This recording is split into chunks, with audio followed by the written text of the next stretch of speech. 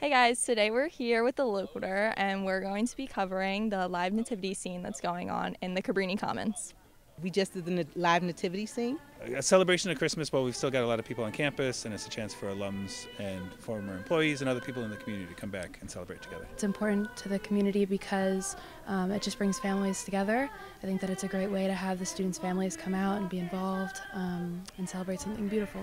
More than other times, this being the last year at Cabrini, having a chance to see, I think we had something like more than 400 people RSVP to come to this event. So just to see people coming from all over the place, multiple generations of people coming, kids, parents, just people coming together for a chance to say, around the holidays you get together with your family and that this is part of their family. A lot of fun making memories, especially because this is sadly our last one. It's nice being able to make those memories, and it was a really pretty event. I've actually, this is my first time, so it was really cool. It reminds us of our mission.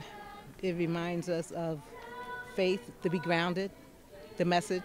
All right guys, that was the last live nativity scene here at Cabrini University. It was very heartwarming and great to see the community get together one last time for such a cherished event. If you want to see more about what's going on around campus, make sure to check us out on our website, The Loquitur, and look for our papers around campus.